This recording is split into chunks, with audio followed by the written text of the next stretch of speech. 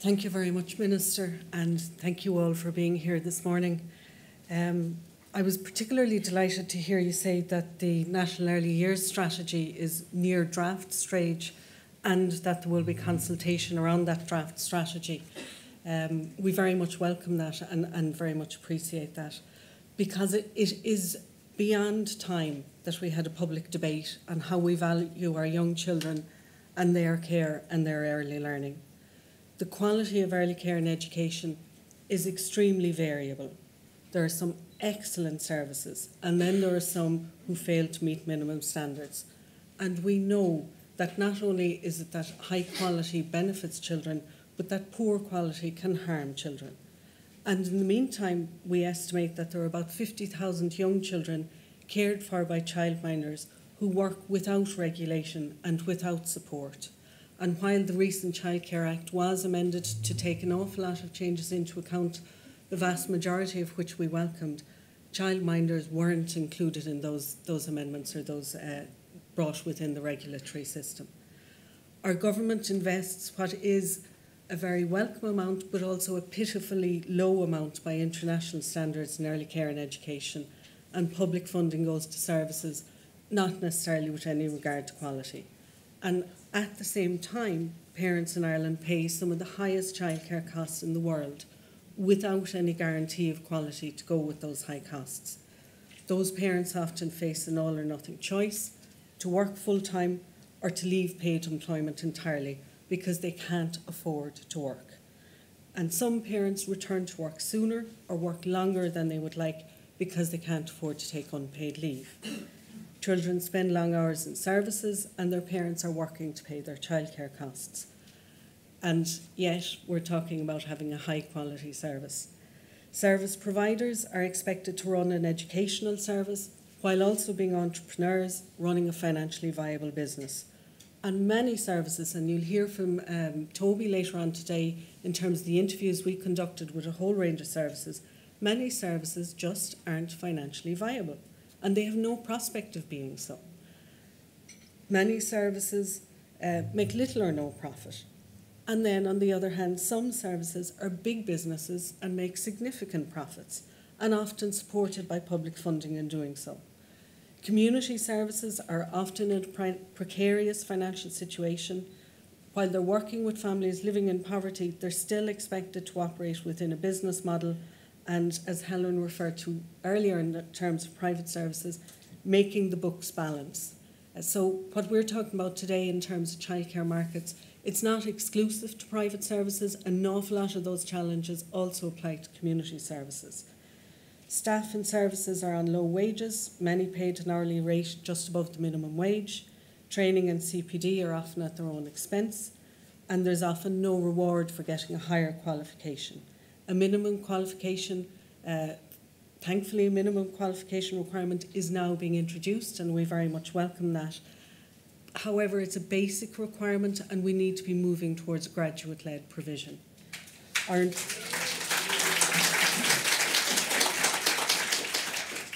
Our inspections process focuses on health and safety issues. Another very recent welcome development is that there will shortly be new education-focused inspections. But it's not clear how they'll relate to the existing inspection process or whether they're going to work with services for under threes. And it's far from ideal that those two processes are separate and that it's another layer going in. We do very much welcome that there is an education focus, but it's not ideal. And none of this adds up to high quality early care and education as a public good. Yet despite that, there are some really good services providing high quality early care and education. But none of this suggests as a nation we cherish our young children. And that's why we're putting our hope in the early years strategy, that it will outline this blueprint to move us towards that, so that no parent has to wonder, is this a high quality service? That all services will be high quality services. And I think it's useful at times to contrast how we regard our children's early education with their later school education.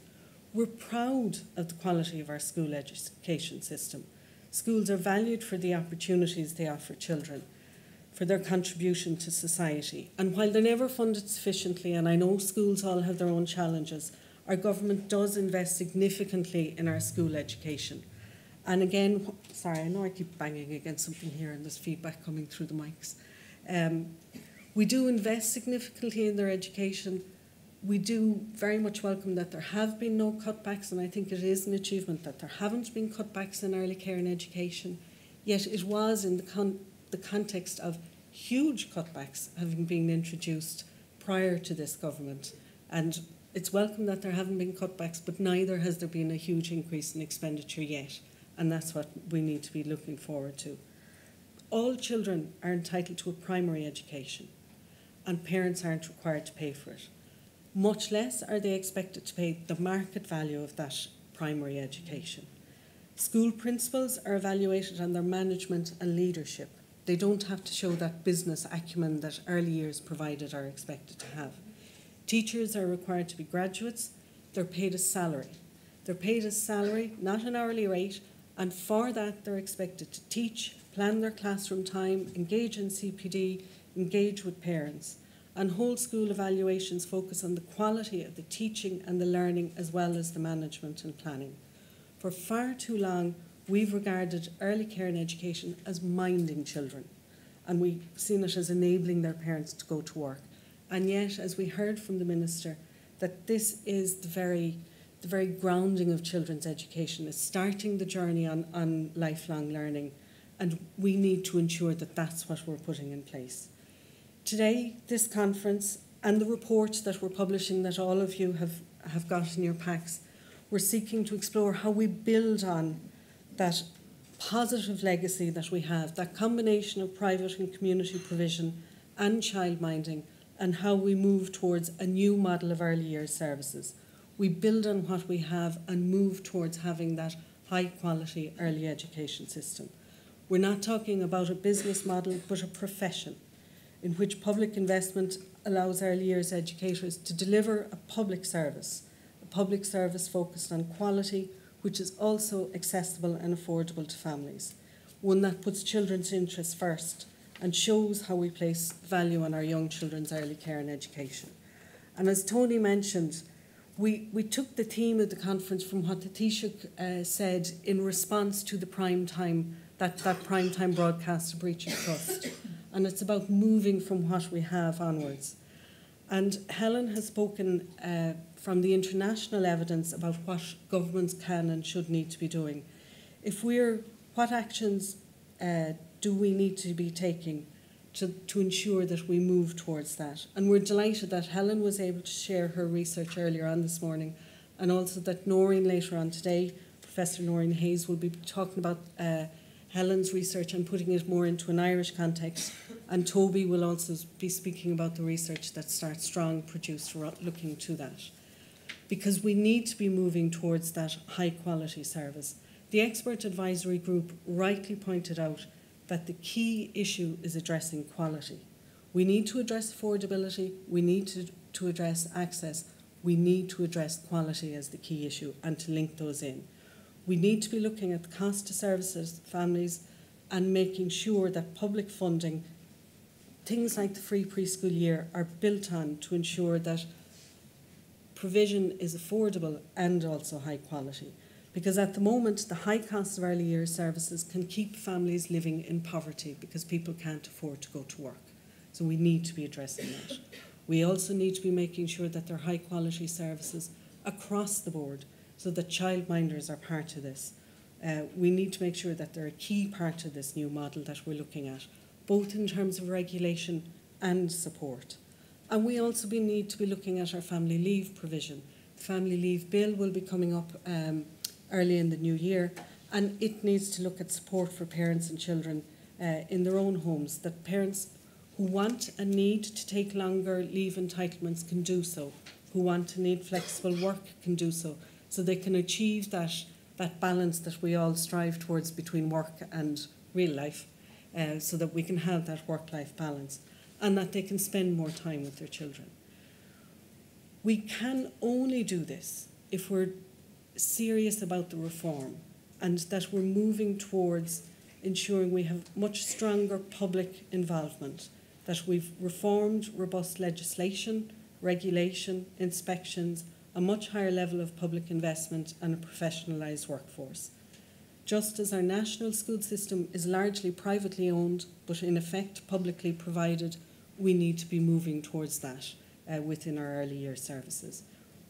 We will continue with the mix of private and community providers, but who are nonetheless in themselves delivering that public service.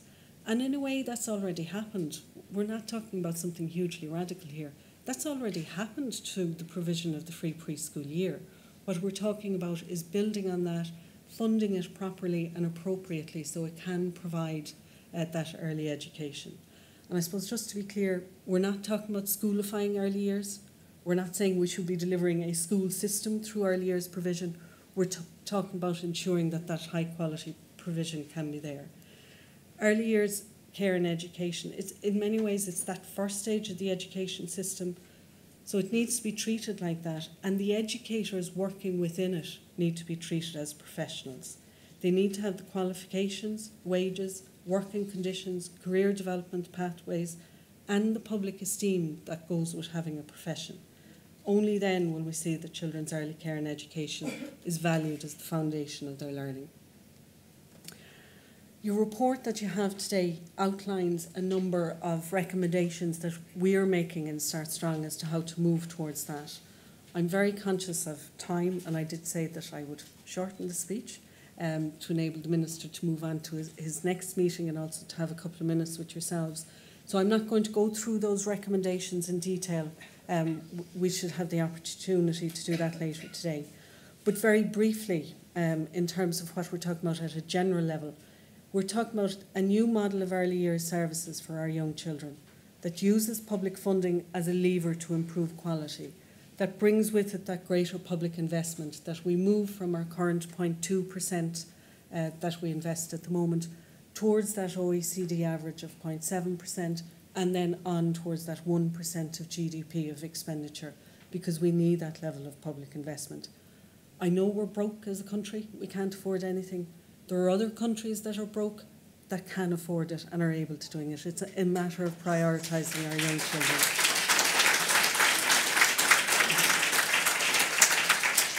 In return for that public investment, we need to make sure that public funding is conditional on quality. We can't have a situation where public funding is going to fund poor quality services. And we've made a number of recommendations to ensure that this new model is focused on quality, and it's around things like early years inspectorate, moving progressively towards graduate-led provision. With it, that would mean salary scales, the regulation and support of childminders, having national supports for quality, a regular quality audit, and I think that's one of the first things, one of the first specifics we need to be starting with, and then to be gradually moving towards the introduction of ceilings on fees, and thereby maintaining that this new model is accessible and affordable to all families. And again, we're talking about progressing towards the second free preschool year, opening up public funding schemes to all services so that there isn't a division between community services and private services, and neither is that distinction with childminders, that childminders who are regulated and inspected and meet those standards can also participate in them, that there's thereby ensuring access to quality services, and that local structures meet local needs, so that we don't have a position where one community has a load of great services and a couple of miles down the road there are no services and parents have to travel for an hour before they can access the service. We need to be ensuring that local structures ensure that those local needs are met. That's a whistle-stop tour of our recommendations. We very much welcome, and I do realise that I sound like I've been very critical of everything here this morning. I don't mean that at all. We have had progress over the past few years. There have been very, very welcome developments, particularly in terms of recent amendments to legislation and the new education-focused inspectors.